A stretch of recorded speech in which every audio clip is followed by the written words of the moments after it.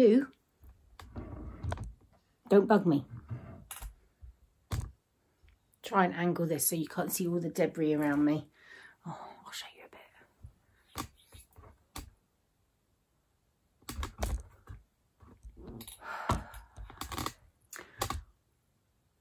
It's just what happens.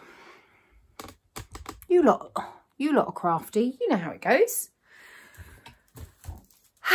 Okay, I got a bit hot in my turtleneck, so I've taken that off.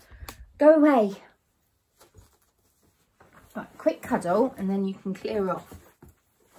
Flip you over. There we go. Pig carcass.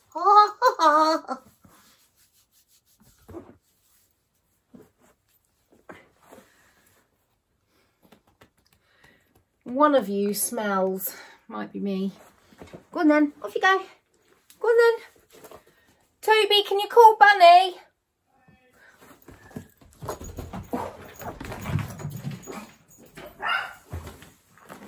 Run and shut the door, but if I do that, Margot will just end up crying at the door. Right, I'm not very organised. I've escaped. I said to everyone, I've nothing to vlog about today, and I've just cobbled one together for yesterday, so I need to go and chat about my knitting. And when I say need, it's not for you guys, it's for me. I just want to talk about knitting. And you lot are my knitting friends. So first off,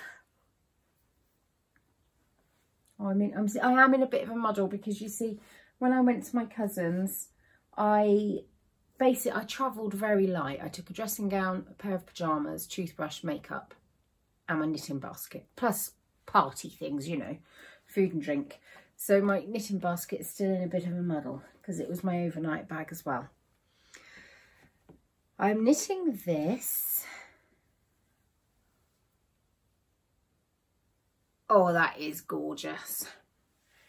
It's just stroking my breast. It's Tiger's Eye by Lay Family Yarn, and I dyed this up with Nick when I was there at the end of November. Yeah, I had all the fun of being able to dye up 5 skeins of it myself. Now this is a new base. Bunny's back. This is a new base. I don't remember the information about it. I know it's DK and it's 80/20, it's merino, but there's something to do with the length of the merino. You're going to end up all tangled. And you had a problem earlier on, didn't you? And then I got the wool tangled around my big toe. It was a mess. It's something to do with the, I don't know, the way it's twisted or something. Look, I didn't do that very well, did I? It's very pale there, but it'll be fine when I marl it together. This is why we leave it to the professionals, guys. I tell you what, I'd love to do a little bit of fun yarn dyeing, but by the time I've cleared my kitchen, got out all the specific pots and pans and done the dyeing and then cleared everything away, I get more of a dopamine hit just heading off to the internet and purchasing it. I'm going to do natural dyeing though, but that's different. That's kind of a different bag. That's not, we're not talking chemicals then, are we? So that's a bit safer in the kitchen. Right, so this jumper is the Trescao. I don't know if I'm saying that right, and I think it's a Cornish name, and I think that the designer, Anna Devaux, along avec Anna, she's just opened a shop up in Exeter. So perhaps it's Devon, not Cornish. Devonian. I was born in Devon. And I've lived in Cornwall for 2 years. I'm a proper West Country bird. Yeah, this is the Trescao sweater. It's a free pattern on Ravelry or possibly on along avec Anna's website. I don't know. I'll link it below, but just be warned, it's linked to Ravelry. I don't have a problem with Ravelry with my eyes or anything. And honestly, I'm not on there enough to even find out if it does bother me, if it does cause visual disturbances. I think that's what the issue was. Because I don't really use it. I just use it when somebody chats about a pattern. So I copied Bex from Bex Creates podcast with this. So I just clicked on the Google, and there it was, and then I just downloaded it, and that was it. That was sum total of my interaction with Ravelry. Because what I don't like about Ravelry is when you're trying to see all the pictures, when you're doing it on your phone, it just seems to take forever to go through. It's very clunky. So I tend to look at pictures of finished items on Instagram, on the Instagram hashtag. That's my preference. So this is doing all right. I've got another 8 centimetres to go on the body before I think I need to do short rows to lengthen the back, but I am going to be trying it on because just having cut the bottom of my tree light sweater off because I didn't like the short rows, I'm not sure I want it long at the back, but it looks so good on so many of the girls who I've seen who have knitted this. But then they're all little tiny elf-like, sylph-like creatures with waists, and I don't have a waist at the moment. Got a cup of tea. I'm really thirsty today. It's because I had Aperol Spritz last night. They're very nice, Aperol Spritzes.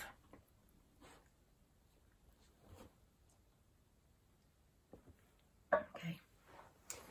I'll show you my striped sweater. My mate Barbara, hello Barbara, sent me really lovely, 3 lovely balls of yarn from Ainsworth and Prynne. I'm just bending over. Ooh. So she sent, I think that's one of them.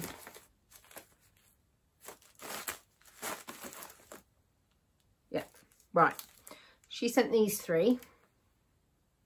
Well, they look like a little face, don't they? Hello. That was stupid. Yeah, she sent me these 3. I wasn't sure if there'd be enough for a striped sweater. I think there would have been, but I added this to it. Actually, maybe not, because I want to lengthen the body and I've got the other sleeve to do. Anyway, this goes really well. I'd had that for ages. Here's how far I've got with this. I had a bit of a problem to begin with because I was knitting and I thought to myself, left lifted increase, I know how to do that, and I just did it, and then my stitch count was out, and I was on I might have told you this before, I was on a Zoom, a couple of knitting gurus were on there, and they set me straight. They said, no, it's not the pattern gainer, obviously it wouldn't be, it's you've not read your instructions properly. So then when I learned how to do the left lifted increase, I got my stitch count correct, and I learned a new skill. I also learned a new skill on how to do a jogless stripe. I mean, you can see, but it's partly that's because my ends need weaving. There, look, lots of ends to weave in. I really enjoy weaving in ends. I used to think that I hated it, and then I realised that I'd just been influenced by other people who don't like it. And I thought to myself, why am I saying, oh, I hate weaving in ends, when actually I don't hate it, I quite like it. Shush, it's not your tea time yet. You've been for a nice walk. No, you stay there. You stay there. Oh, I look tired, don't I? So I've got this far. The body is currently too short, but it's super wash, and I think she's pulsing now. What you doing, bunny? She's doing it to aggravate me. She's not daft. She's skulking off now. That's good. Yeah, it's super wash, so I've got a feeling it's going to stretch a bit. So I'm going to block it, try it on, and then decide on the length. And it might turn out that it's absolutely fine, but if not, I'll add another, probably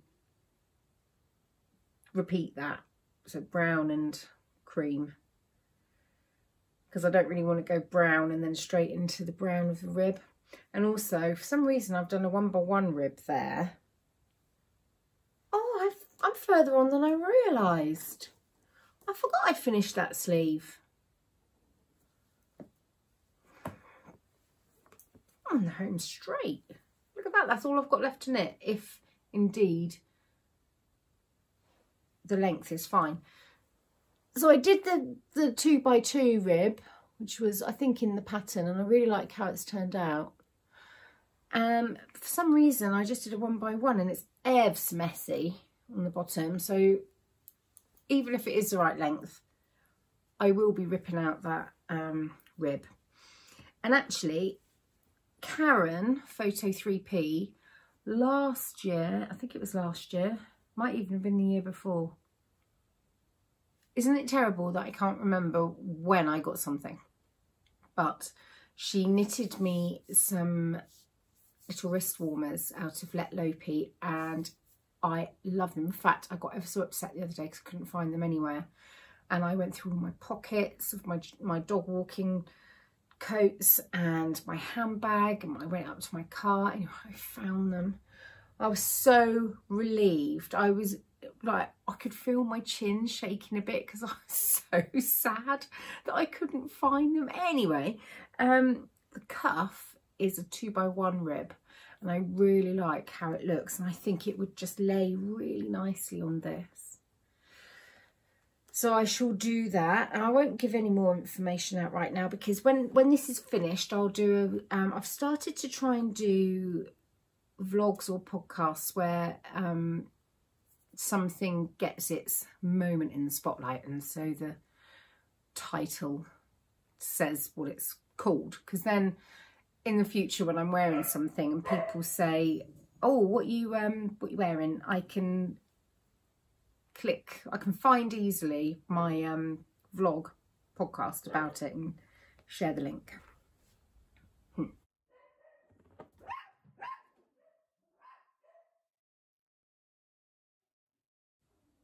They bark at nothing.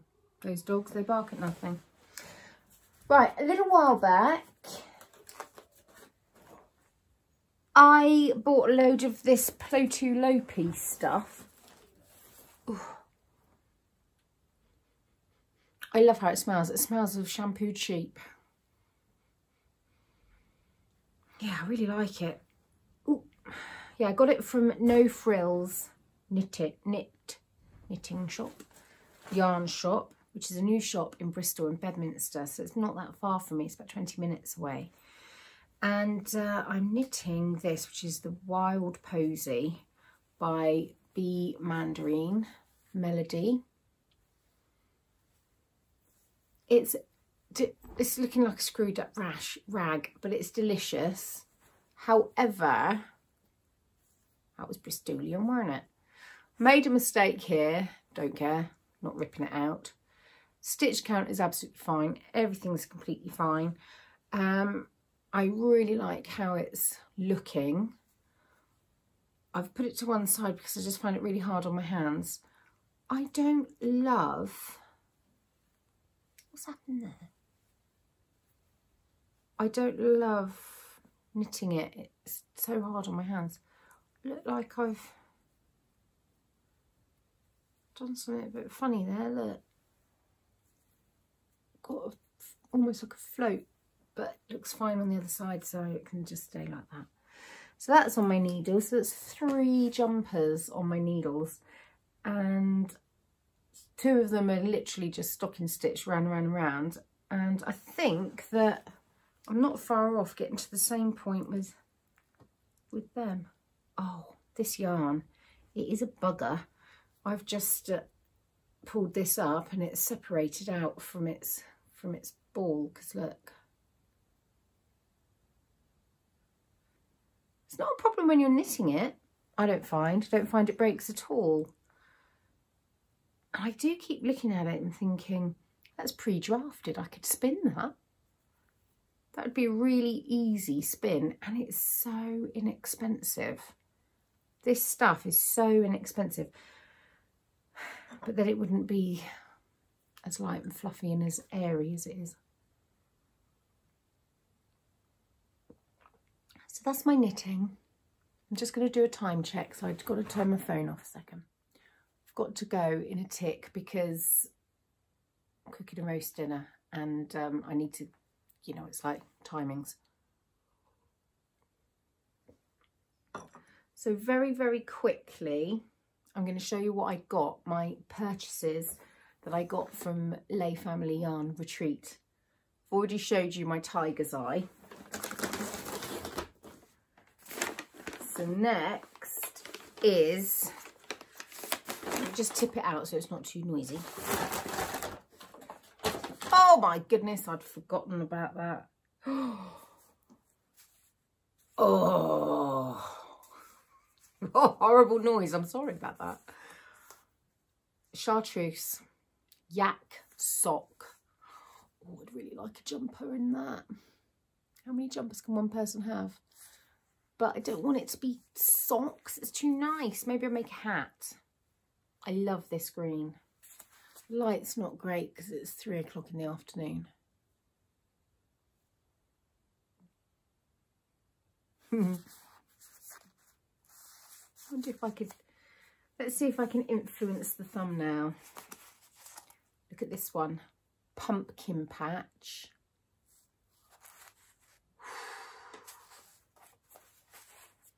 And then, oh, forest floor. Forest floor. These are all 80/20 sock yarns. I know I said I wasn't going to buy any more, and I know I am literally, well, I decided after this that I am at capacity. In fact, everywhere, my whole home, my whole house, I am at capacity. I've said to everybody, don't buy me any Christmas presents this year because I'm at capacity. And I know that a couple of my friends have been like, I'm not happy about that, but they've understood. I know my mum's not pleased. She loves to buy a gift, bless her. But I've just said, oh, I just can't take anything more in. Everywhere's bursting at the seams.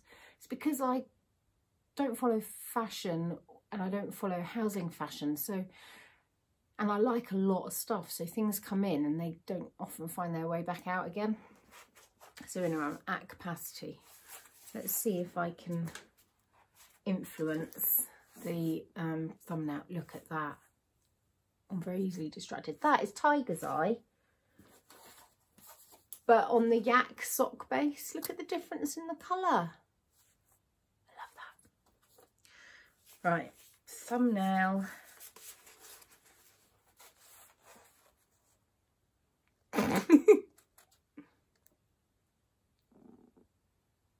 Margot's making noises now.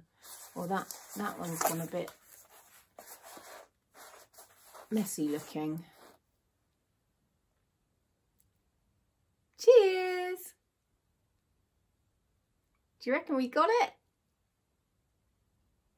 Did we get the thumbnail? Well, you'll soon know. If you're watching this, you'll have seen the thumbnail. Yeah, so what's that? I've forgotten already. Forest floor, and then I got this, which is Jeff. It's called Jeff, and it's coming unravelled. Did I show you all this before? I don't think I've shown you any of this. I showed you all the stuff that we dyed up, didn't I? No, that's Jeff. It's such a pretty colour, but then again, he is a very pretty poodle. Jeff, if you don't know, is Lay Family Yarn family dog. He's a poodle. He's a miniature poodle, same colour as Margot. Margot is a toy poodle, but Margot is very small for a toy poodle, which is why the breeder was getting rid of her when she was a grown-up and already terribly badly behaved.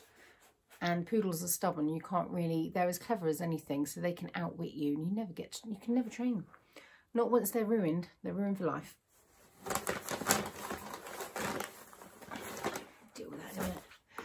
Right, I've run out of time, but there was one more thing I wanted to chat about, but I'm going to have to do that another time.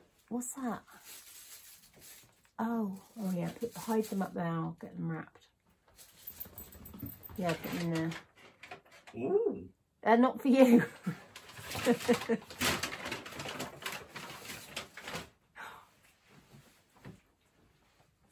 rude. I wish you could see what he just did.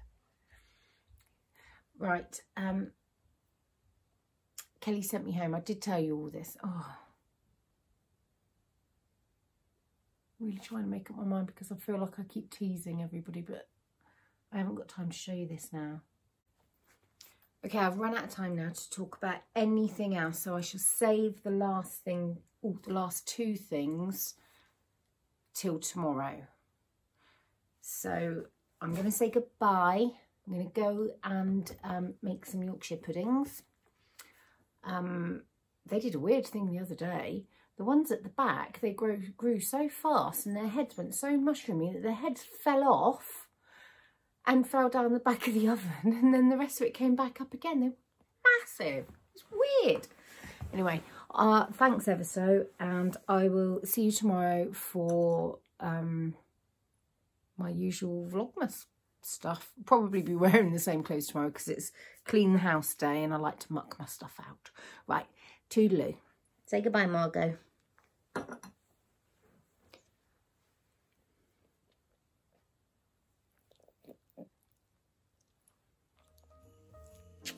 Getting groomed on Wednesday, aren't you? And you'll smell nice, and then the following week you're getting your teeth done. Yeah. Getting them whitened, aren't you? Just kidding. Just having them scaled and polished. See you.